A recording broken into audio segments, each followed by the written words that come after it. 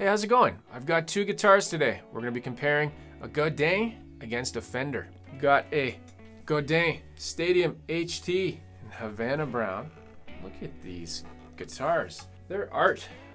Not only are they instruments and tools, they're just art. And this is a Fender Pro 2 Dark Knight, also art in the making. There you go. You'll see more images and videos close up. Why am I comparing these two guitars? Because I think it's interesting. They're both Telecaster style. One obviously is a real Telecaster. One's a Telecaster copy or homage, whatever you want to say. The one from Godin. And the price points are very different. The Godin would be like mid-range. The Fender would be a lot higher up in price. Yet they both have really good features. I'd say they're premium guitars. The Godin being a lot less, but having a lot of similarities. So I thought it'd be cool to compare them in a versus, and what we'll do is we'll go over all the specs. And I have full deep dive videos that I've done in the past. You can go check those out after. Don't go now, just stay here. Hang on for a couple minutes. Yeah, so we'll go over all the specs. We're gonna lay out all the specs in detail so you can see them side by side and then decide like, hey, you know what? That guitar's not worth that, or that guitar's worth that, or that guitar's worth too much. And then you can really decide what's best for you. And that's the point of these videos. And also to make you wanna buy them. That's the other point. So we're gonna lay out all the specs side by side. Then we'll get into a deep dive where, then we'll get into a blind tone challenge where you'll just hear them side by side and you can listen and be like, hey, that sounds pretty good. You gotta guess which is which, you're not gonna see. And then after you can guess. The one thing I cannot convey over the internet is just how much I love you. But no, what I mean is I can't tell you how they feel in your hands. I can tell you how they feel in my hands, but maybe you don't like wearing pants and I like wearing pants. So I'm like, wearing pants feels good. And you're like, you're crazy. So it's the kind of stuff, touchy-feely things you can't convey. Maybe one day they'll have like haptic virtual reality feedback and you can actually go to Fender's site with a VR thing and you can pick up a guitar. I know that sounds crazy, but I bet you it's coming one day. It'll probably be a Saturday. And that's a big thing. That's a big thing. Being able to feel things, it's huge. And even she said that. That's what she said. Stop it. That's old. That's bad. The Office was 20 years ago. Stop it. No, it wasn't. I will quickly mention the price in USD, which is American, and then you can convert it to whatever you want. So the Godin, and I'm saying it right, just so you know, I've confirmed that like 18 times. The Godin is $749 US, and the Telecaster from Fender, the Pro 2, is $14.99 as of whenever this video is, and it's like we're in November of some year on Earth. There you go. We'll start with the bodies. We're not going to talk about anybody else's bodies except these guitars. No body shaming here. Okay, they're both solid body. That's pretty obvious. They're not hollow bodies. So the Fender, they call it an American Professional 2 Telecaster. That's the body shape. The Godin, the shape is a stadium because it looks like a stadium. I don't know where the names come from. Fender, alder body. And I got cheat sheets here. I'm not even going to pretend I'm not looking at a cheat sheet. I can't remember all these specs. Just bear with me. You're going to love it. The Godin, one of the reasons it's really, really light is it's Canadian Laurentian basswood. There you go. And there's a common misconception, I think, with basswood that it's so light and flaky or that you're going to just break it. It's wood. What are you doing with your guitar? You're taking it and like using it as an axe? It's going to be fine unless you're really smashing it or something. I don't know. You got kids around and they're hitting your guitars? Yeah, it'll probably break. Don't have kids around. Don't have kids around. I have kids, so I can say that. Body finish on the Fender is gloss polyurethane, and the Godin is semi-gloss. It kind of feels like an acoustic guitar, if you know what I'm talking about for the Godin. Fender is Dark Knight. That finish, man, you're probably looking at it right now and saying like, how did they even finish that finish? They contacted Bruce Wayne and they just did it. I don't know. It's awesome though. It's one of my favorites of all time. And then you got the Godin's Havana Brown. It's nice too, kind of natural, but I mean the Dark Knight. And this isn't like I'm saying which one I like more than the other because they're very different, but I like the Dark Knight more for the finish. Anyways, let's move on to the neck. The next part, the neck. I meant to say the neck part. The neck is the next part. This guy mumbles a lot. All right, for the Fender, we got maple neck. Oh, Godin is gonna up this one. It's hard rock maple. Whatever that is. I guess the trees grow on rocks or something. The Fender is a deep C.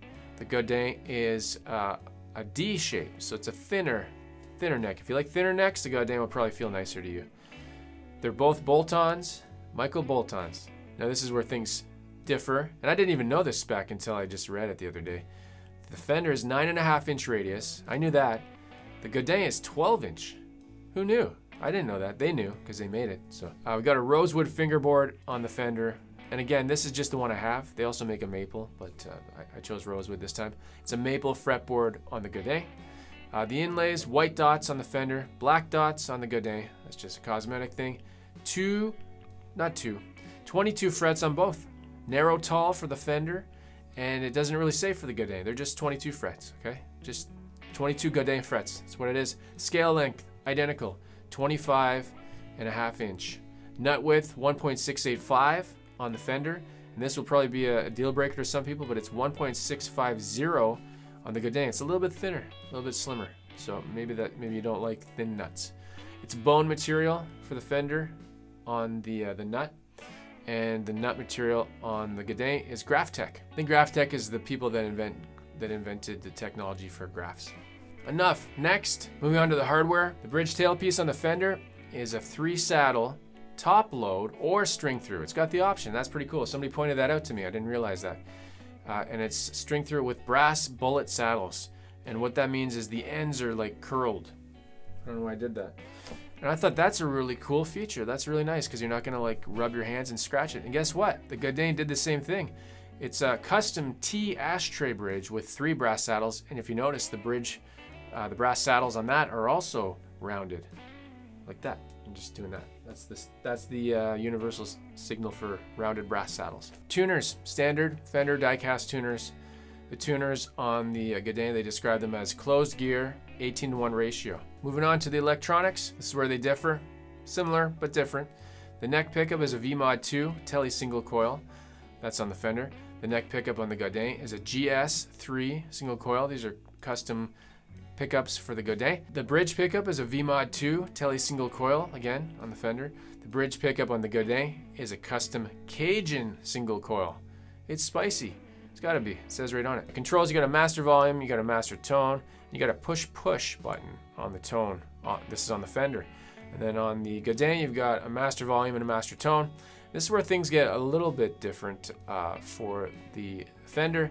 So it's got a 3-way blade switch. If you're in the middle position and you press the tone button, you get a humbucker tone. So that's kind of cool. It adds some versatility. On the Godin, it's a 3-way blade switch, but it's angled. If you notice that, it's kind of cool. It's easier to touch with your pinky finger. Some people like that.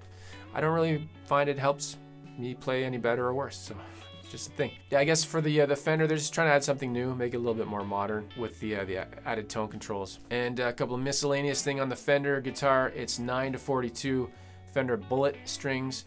The Godin has 10-46. It doesn't say what brand they were. I would guess they're some brand made by a company. You get a hard shell case. You get one of the Elite cases with the Fender, which is really nice. And the Godin has a really, really nice gig bag. So you're set with either one. Both are amazing guitars. There we go.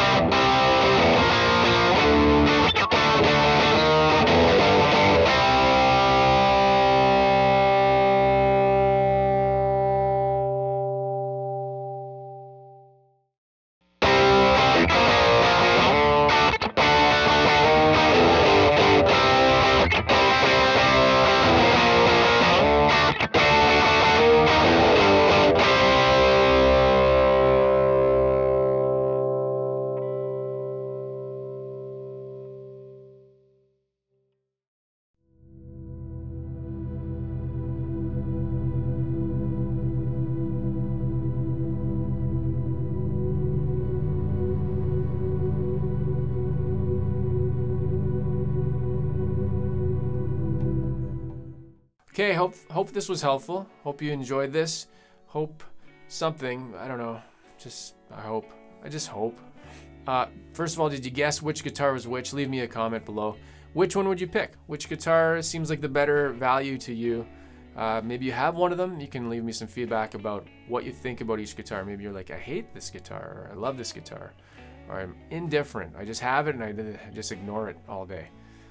I don't know. If you are looking at getting any of these guitars, I will have affiliate links. I got you covered if you're in North America, or if you're in Europe, or if you're across the world somewhere else that I've never heard of. You might be able to get it. Just check out the links below. Affiliate links help support the channel. It doesn't cost you anything. You don't even really know you're using them unless I tell you. So if somebody's not telling you, you should ask them, hey, am I using your links? What? All right, that's gonna do it. Super appreciate it. Thanks for watching. Again, I don't usually say that. That's not my thing. I usually say this. As always, play guitar and have fun, and I'll see you in the next video. Take care. What